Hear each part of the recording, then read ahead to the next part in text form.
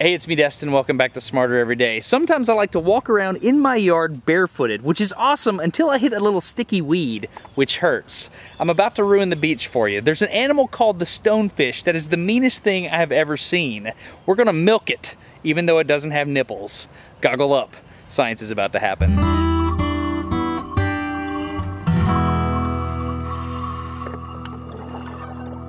So this is the research aquarium here at James Cook University, right? Yep. All right. This is where we got everything that can bite and kill you. Okay, because you do what? What's the word? Venomologist? Toxinologist. Toxinologist? Destin, how many times are we going to tell you this? Toxinologist. Dr. Jamie Seymour grabbing a stonefish. Most venomous fish in the world. Most venomous fish in the world with his hand. A bit of water. So why are we not wearing leather gloves when we do this? Probably because you can't feel properly. Oh, okay. Yeah, it's better. You get a better feel for the fish. Okay. And so, is the fish under stress right now? No, they hold water up in their gills, so they can stay out of water for a couple of hours. Really? They're intertidal animals, so they're used to this sort of thing. So they get kind of caught in pools and stuff? Yes, and they'll often get caught where the water's drained out and they're away and running. So we'll move our prop fish. So yeah, see how the spine's just whipped up then? Yeah. So that's what we're trying to look for. That spine, there's two spines. There's one there, all the way down the back. There's 13 of them, and they've all got venom associated with them. They all have venom sacs? All of them, yep. A little hard to see because the animal's got lumps and bumps all over him. But there's a little lump on each of these spines, either side. So the spine comes up, there's a venom sac there and there. As your foot or whatever comes down over the top of it, the spine goes into your foot, and there's no venom sac until it gets about a third of the way down. And then what happens is your tissue compresses the venom sac and shoots it up along the spine, which is now deeply embedded in your foot. So it's like stepping on a hypodermic needle that is upside down, ready to squirt as soon as it has force applied. Exactly. Okay, that makes sense. This is what we're going to use to stick over the spine of the stonefish, so that's going to act like somebody's foot. So you've got to get it the right thickness. So the spine will be like that, and we're going to push this down over the top, and it'll squeeze the venom glands, and the venom will go poof. Okay, what do you do with the venom? As a toxinologist. I got it right. Several things. One, we're trying to work out how it works, but one of the other things is we actually give it to the Commonwealth Serum Laboratories, who make an anti-venom for this thing. Okay. One of the most well-used anti-venoms in Australia, because we probably get, I don't know, 700, 800, maybe 1,000 people a year get stung by these things up the east coast of Australia. Really? Yeah. Someone's got to hold the fish and someone's got to put the thing down over the spine. I can hold the fish, I ain't scared. Am I capable of putting the rubber down over the spine? Not hard. You do know me, right? Maybe you should hold the fish. Hold the fish like that. Right.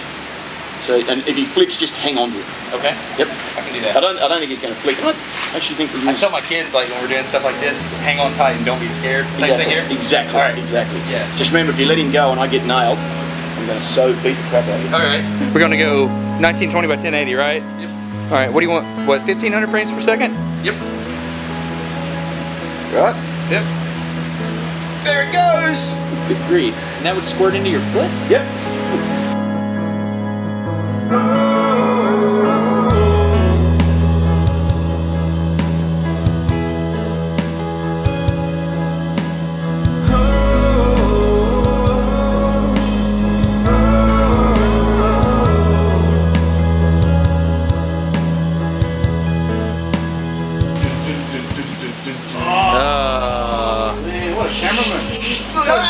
This guy should get an Emmy Award. Oh! This guy does have an Emmy Award, don't you? I've already got one. That's cool, look at that. So how long does it take him to replenish that venom supply? It's now dependent on food. If they start feeding again, and they often don't, but if you can get feeding again, about 2 to 3 weeks. Why would they not start feeding again? They get grumpy.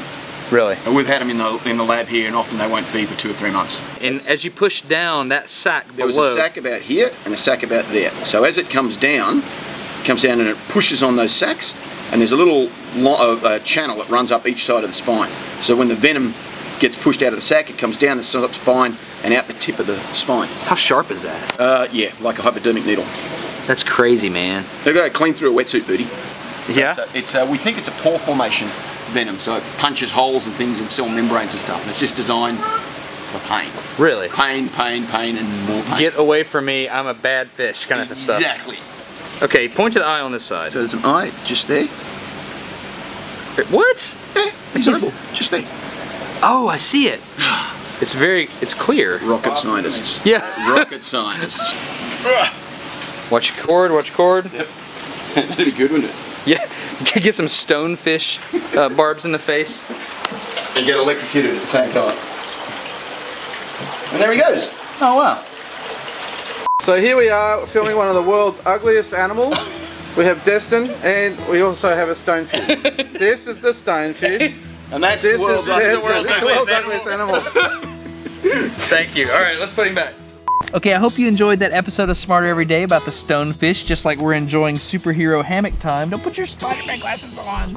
Anyway, if you would like to support Superhero Hammock Time and more Smarter Everyday episodes, please go to audible.com/smarter and download a free audiobook. Where do we listen to audiobooks? In the car. That's right. Anyway, if you would like to listen to a book, we're reading one together right now at Superhero Hammock Time. What book are we reading? The Lion, the Witch, and the Wardrobe. That's right, The Lion, the Witch, and the Wardrobe. You can get that or any other audiobook you want for free at audible.com/smarter. That helps Smarter Every Day, and it helps us do things like spend daddy time together. So anyway, and tickle. Anyway, if you'd like to support us, audible.com/smarter. I'll leave a link in the video description. Thank you so much. I'm Destin. You're getting smarter every day. Have a good one. Bye. You say bye? Say bye. Bye. Couple of hours. Really? They're intertidal animals, so they're used to this sort of thing. So they get kind of caught in pools and Yes, stuff. and they'll often get caught where the water's drained out and they're away and running. So we'll move our prop fish. See how the spine's just whipped up then? Yeah. So that's what we're trying to look for. That spine, there's two spines. There's one there, all the way down the back. There's 13 of them, and they've all got venom associated with them. They all have venom sacs. All of them. Yep. A little hard to see because the animal's got lumps and bumps all over him. But there's a little lump on each of these spines, either side. So the spine comes up, there's a venom sac there and there. As your foot or whatever comes down over the top of it, the spine goes into your foot, and there's no venom sac until it gets about a third of the way down. And then what happens is your tissue compresses the venom sac and shoots it up along the spine, which is now deeply embedded in your foot. So it's like stepping on a hypodermic needle that is upside down, ready to squirt as soon as it has force applied. Exactly. Okay, that makes sense. This is what we're going to use to stick over the spine of the stonefish, so that's going to act like somebody's foot. So you've got to get it the right thickness, so the spine will be like that, and we're going to push this down over the top. Hey, it's me, Destin. Welcome back to Smarter Every Day. Sometimes I like to walk around in my yard barefooted, which is awesome until I hit a little sticky weed, which hurts. I'm about to ruin the beach for you. There's an animal called the stonefish that is the meanest thing I have ever seen. We're gonna milk it, even though it doesn't have nipples. Goggle up. Science is about to happen.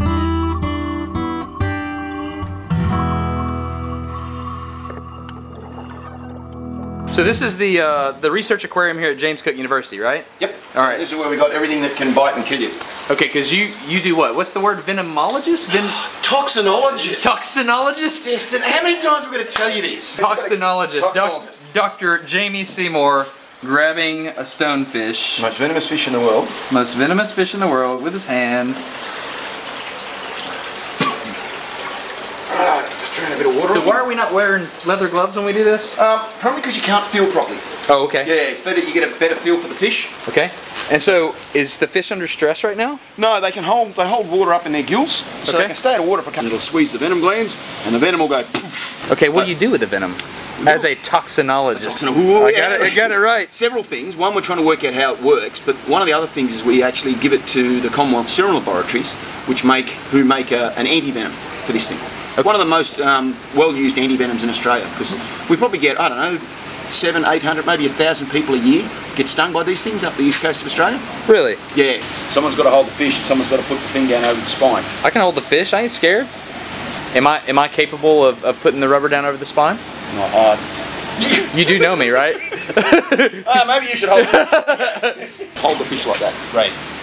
So, and if he flicks, just hang on to it. Okay. Yep. I can do that. I don't think he's going to flick. I actually think I tell my kids, like, when we're doing stuff like this, just hang on tight and don't be scared. Same thing here? Exactly. All right. Exactly. Yeah. Just remember, if you let him go and I get nailed, I'm going to beat the crap out of you. All right. We're going to go 1920 by 1080, right? Yep. All right. What do you want? What, 1,500 frames per second? Yep. Right? Yep. There it goes. The tip of the spine. How sharp is that? Yeah, like a hypodermic needle. That's crazy, man. They go clean through a wetsuit, Booty. Yeah. So we think it's a pore formation venom, so it punches holes and things in cell membranes and stuff, and it's just designed for pain. Really? Pain, pain, pain, and more pain. Get away from me, I'm a bad fish kind of stuff. Exactly. Okay, point to the eye on this side. So there's an eye just there. What? Yeah, example, just there. Oh, I see it. It's clear. Rocket scientists. Yeah. Rocket scientists. Watch your cord, watch your cord. Yep. That'd be good, wouldn't it? Yeah, get some stonefish barbs in the face. And get electrocuted at the same time. And there he goes. Oh, wow. So here we are filming one of the world's ugliest animals. We have Destin and we also have a stonefish. This is the stonefish. And that's This the is world's the world's ugliest animal. Thank you. All right, let's put him back. Okay, I hope you enjoyed that episode of Smarter Every Day about the stonefish, just like we're in. Good grief. And that would squirt into your foot? Yep.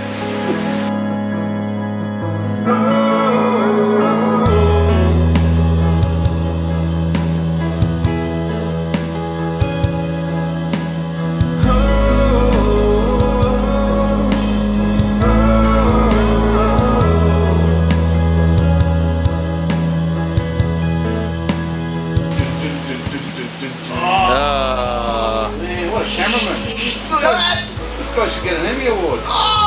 This guy does have an Emmy Award, don't Yeah, you? I've already got one of those. That's cool, look at that. So how long does it take him to replenish that venom supply? It's now dependent on food. If they start feeding again, and they often don't, but if you can get feeding again, about 2 to 3 weeks, Why would they not start feeding again? they get grumpy.